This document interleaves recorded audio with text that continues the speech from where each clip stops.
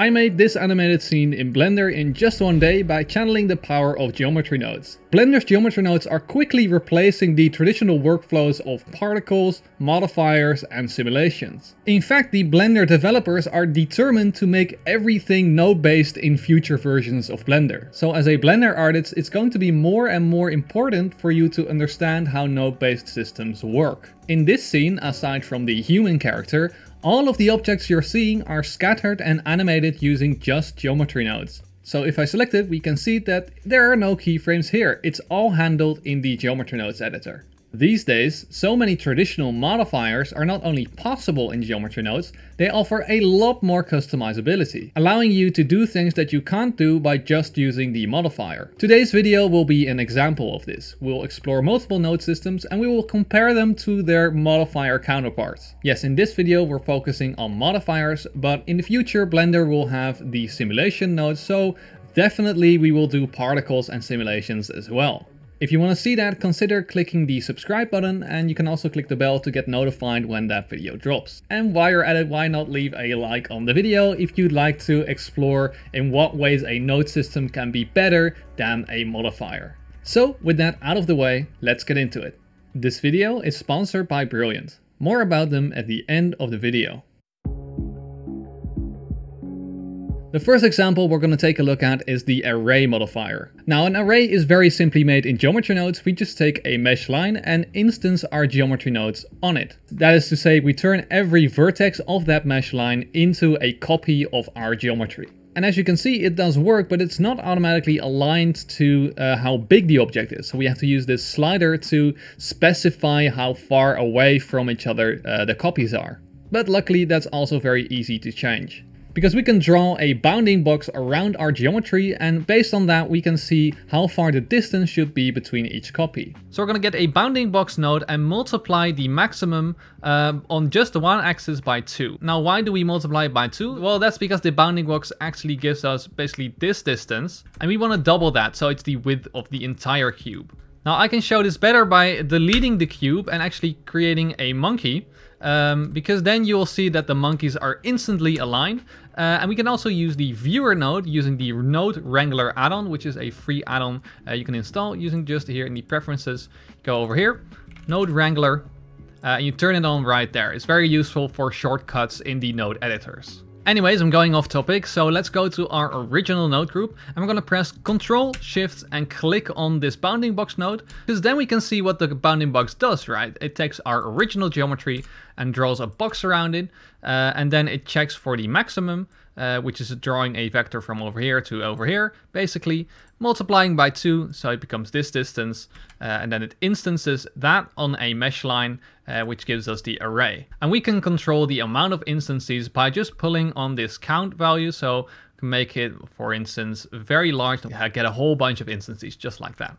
Now we can also play with this multiply node to give them a little more space, or to actually send them in another direction as well. That is all fine and good, but the array modifier can do all of this. So how do we make it better than the modifier?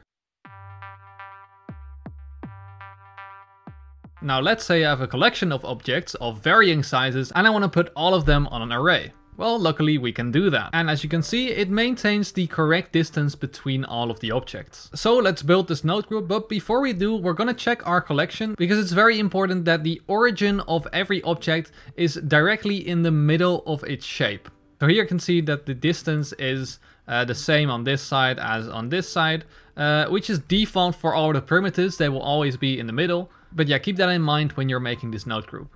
And actually, let's pick out the collection of houses that I had, which is this one. Yeah, that looks cool. So yeah, get your objects, put them in a collection. This collection is another scene, so that's why you can't see it. So I'm gonna get rid of those and do it with this one. First of all, we're gonna start with an object. Can be any object because we're not using the input geometry. So let's get rid of it and add a mesh line. And the first thing I'm going to do is create a group input for the count. And all the group inputs can be accessed over here. So if I now start pulling on this, you can see that the count increases and decreases. Next, let's get our collection. So collection info, and let's select the houses collection over here. And we're going to separate and reset the children. And what we want to do now is instance all of those objects onto our mesh line, but then we want to move those objects based on every object's bounding box. Remember, we did the trick with the bounding box, but the problem that we will face is that it outputs just a single vector. In contrast to something like the position node, this outputs one vector for every element, so every vertex of your mesh line. But the bounding box only outputs one vector, even though we have a collection of objects. So how do we fix this issue? How do we essentially get a field of bounding boxes? Well, the first thing we're going to do is we're going to count our instances. We're going to count how many objects there are in this collection. And we do that by using the domain size node. If we set it to instances, it will output a single integer value, which is the amount of objects in this collection. And we can use this to determine how many bounding boxes we'll need in the end. Now what I'm gonna do is subtract 1 from this value, just so we can make a list that starts at 0. And then let's also add a random value node. Set it to integer and we're going to plug our value into the max. This is what we'll use later to pick random houses out of the collection and put them side by side, and then we have a seed so we can get different combinations of those houses. Oops. Now we're going to put this to the side for a second and grab our geometry, and I want to basically make a separate group of that. So how I'm going to do that is just plug it into the output for a second, make some cuts and put it like over here. And then I'm gonna press Ctrl G, and this creates a new group. Basically a group inside of a group. So if I press Tab, I can go out of it, and here we have our new geometry nodes group. Now I learned this method from a channel called Loose Edges. Yesile has a lot of very useful videos if you want to learn geometry nodes. So go check out his channel, he's very underrated. Subscribe to him. Let's go back into the node group because I want to create a new group input. We can do that by selecting the group input. Let's press the N so we get the menu over here. Then go down to group and we just add an input. And this is going to be the index of our instances. So let's set it to an integer as well. And let's connect our random value output from over here. So the first thing we want to add is one of those bounding box nodes. And let's use the viewer node, so Ctrl-Shift-Click to see what that gets us. Basically, we get a lot of boxes, one box for every house in the collection. And the first thing we want to do is realize those instances. So we turn it from instances to actual geometry. So how do we proceed from here? Well, let's think about these boxes. Because a box is of course always made out of 8 vertices. And we can use this fact to our advantage. Let's start with an index node. This gives us an integer value for every vertex of the mesh. And what we're going to do is we have this instance index up here. I will just name it so we can distinguish it from the original index, because the original index will count every point and the instance index will count every box. And essentially what we want to do is from these boxes, let's get a cube to visualize this. For every box, we want to draw a vector from down here to up here. And then we want to store this vector inside our instance index so that we end up with one corresponding vector for every instance. Let's first start with our vertex index and divide it by 8 and then floor it. By doing this, we can see in the spreadsheet editor that we get one value for every 8 vertices. So for every box basically. So we can see the first 8 values have 0 because we're counting 0 as well. Then the second 8 have 1. Then 2, etc. Next, we're going to take the same vertex index, and instead of dividing it by 8, we're going to do a modulo by 8. What this does is that it counts up to 7 and then goes back to 0 for every 8 vertices. And we can see that in the viewer node because black is 0, and we can see 0 repeated in this list over and over again. And in this case, 0 will always be the, I guess, bottom left corner of our box. And that's exactly where our vector should start, right? We're going to want to draw one from this corner and then to the corner up here. So let's do that by creating a compare node. I'm going to get 1 equal to 0 and then another one. And this one is going to be equal to 7. Because 7 is the last place in the index, it's the 8th vertex. 7 will give us the correct corner of our box, and if we look at the other result, yeah, we can see the other corner. Now to draw vectors between these two sets of points, we're going to use the position node. So let's get it over here. Let's get the position node. And first we're going to want to exclude all of the points but these two. So let's do that by getting a vector math node and just setting it to scale. And then we're going to use these results to just scale it down to 0, except for the ones that come out as 1. They will stay the same. One for this node and then another one for the other node. Now, before we're going to subtract these from each other to create the vector, we first have to store both of them into the instance index. Let's get an accumulate field node and set it to vector. And we're going to connect one of the vectors. And then for the group ID, we're going to use the index that we've created over here. What this does is instead of having this list where 0 has a vector and then we have 7 vectors that are empty and then 8 has a vector, it just stores the one at 0 into all of the positions up to 8, and then it stores that for the next 8 positions and then the next one for the 8 positions, etc. And that's because we've defined that selection earlier, right? Because we've made this with 0 for the first 8, 1 for the second 8, etc. Using that to store all of those vectors into the remaining positions. So let's get another one for the other vector, plug it in like that. And now we're going to capture both of the resulting vectors. So let's pull this out for a little bit and get a capture attribute node, connect it up here, set it to vector, and I'm going to connect that up. And we're going to do the same for the other one.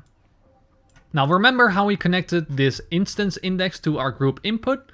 Actually, let's rename that so it's not that ugly. That's better. We're finally going to use it. So let's get it over here for a second, because let's refresh our brains to see what it actually is. Yeah, so it gives us basically random values up to the amount of houses that are in the collection. So I guess there are upwards of 20 something houses in there because the numbers aren't getting much bigger than, I guess, 21 over here. And then the other two things we have, of course, are the vectors, which are ordered very differently, because they are the same for the first 8 positions and then the second 8, like we talked about, etc. But we really only want to map just this vector to one of these entries. So these 8 vectors should be one vector stored in the 0 position, and then the second 8 should be one vector stored in this 1 position, etc. And we can remedy this by just getting a simple math node and multiplying our index by 8. By multiplying it by 8, we can make sure that the correct vector in this list of vectors is mapped to the correct instance. And to actually store them, we will need a sample index node. And let's connect it up. I'm going to set it to vector and connect our first vector. And then for the index input, we want to just connect our output from over here. And then we want to do the exact same for the other attributes. So connect those up and connect the same value to the index input. And there we go. We actually already have some outputs for our bounding boxes. This output will give us the maximum. It's the maximum because it looks at every 8th vertex in our original bounding box. So yeah, this is the maximum. Maybe put that down here and put this up here. Might be better. And then this is the minimum. So let's name those accordingly.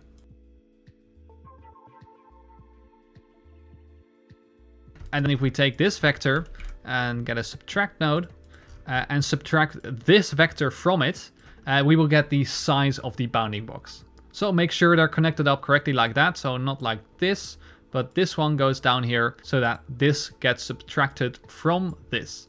And let's connect this vector to the output as well. This is going to be the size of our bounding box. So that is our finished node group. If we go out of it, we basically have something akin to the original bounding box node, but instead of outputting just one bounding box, it outputs all the bounding boxes. So let's finally use those bounding boxes to move our objects on this mesh line, because we actually haven't instanced anything yet. So let's do that right now. Let's move it over and get an instance on points node, and we connect our mesh line to the points and our collection to the instances. And we're going to check pick instance. If we connect this up, we will see that all of the houses are smashed together. I mean, I can change the mesh line so they are more further away from each other. But it will never really work out because I can move them apart like this, but they will never be the correct distance. Like if we try to get this right, doesn't work, then all these don't bunch up. So yeah, instead of using the offset over here, we're going to just leave it as is and reset all of the positions using a set position node. And of course, the set position node has two inputs you can work with. You can either work with the offset, which just moves the object. It adds this vector to its original position vector, or you can rewrite all of the positions entirely. And that's what we're gonna do. And we wanna do it with the help of this node group we just created. Let's actually name it bounding boxes. So how do we do it? Well, let's say this is a house and then this is a house. Now our bounding boxes node has created lovely bounding boxes across all of the houses. So it's all just boxes. So what we want to compare is the width of one box with the width of the second box. Remember, the origin is in the middle of both these objects. And if we take these two vectors, add them together so we get a longer vector, then take half of that. So let's take half of that vector. And then this vector, the resulting vector, will be the correct distance between these two origin points. So that's a lot of information. Let's actually do it in nodes. First, let's get the size of our boxes and accumulate it using the accumulate field node. Now, to make sure we're actually picking the right vector for the right instance, we can use this instance index again and use that for our instance on points node. And use that for our instance on points node. This way the output of these vectors will be in the same order as the instances that are picked out of the collection by the instance on points node. So let's get the size from our bounding boxes node that we've just created, and let's accumulate that value. And we're going to set it to instance. And this is how we can compare the previous vector to the next vector. So let's add them together like we said, and let's scale them by 0.5, which is the same as dividing them by 2. And then I want to just multiply by one axis. So in this case, I'm going to multiply by the x-axis so that our array will be on the x-axis as well. Now, if we just connect this vector to our position input, we will see the magic that just happened. You'll see that the distance between buildings is perfect no matter which combination we use, which buildings we use. And we can connect another group input to our C down here to actually change it. So we can get different buildings. Now, to actually get them on the same level and also have them basically be flat in this direction, we can simply use the input selection on the offset. And let's again use our bounding box. Let's get a vector multiply node. I'm going to multiply the minimum by -1 on the Z and Y axes. It's going to draw a vector from the origin to this point, I guess. And then we multiply by -1, so it becomes this vector. And then we offset it by that amount. So if we connect it up, you'll see that they're now perfectly flat and also flat in this direction. Of course, it's also counting the stairs, for instance, so that's why these buildings are more far back. But in general, it works pretty well, and we can now move this down here, for instance. And we're not limited by just one axis. We can also pick the y-axis, put it like that, to put them behind each other. And even the z-axis, but that doesn't work right now because I've changed some of the roofs later on. So for instance, this roof I changed and now the origin is no longer exactly in the middle. So that's why that doesn't work right now. It's very important that your origin is in the middle of the object for all objects. So there we go. We've made our own version of the array modifier in Blender and upgraded it so it's even better than the modifier. Now, if you really want to give your geometry node skills a boost, I can highly recommend the sponsor of today's video, which is Brilliant. Now, the reason I'd recommend Brilliant.org to specifically geometry nodes users is because a lot of topics you'll see in geometry nodes are featured in Brilliant's courses. For instance, vector math. Brilliant has multiple courses related to vector math, like this beginner course. And through the thousands of interactive lessons, you will build an understanding of these kinds of topics. Aside from vector math, Brilliant offers lessons about regular math, physics, neural networks, AI, and much more. I myself am a big believer of learning by doing, and that's exactly what you do inside the courses of Brilliant because they are all interactive. If you want to try everything Brilliant has to offer, you can use my link brilliant.org/stray-creations to try out everything for 30 days. And the first 200 of you to sign up using the link will get 20% off an annual subscription. Thanks to Brilliant for sponsoring this video. I will be back with more videos in the future. I'm working on a lot of cool projects and I'm very excited to share everything with you. So yeah, stay tuned, subscribe for more, leave a like if you enjoyed this video, and I'll see you later. Bye bye.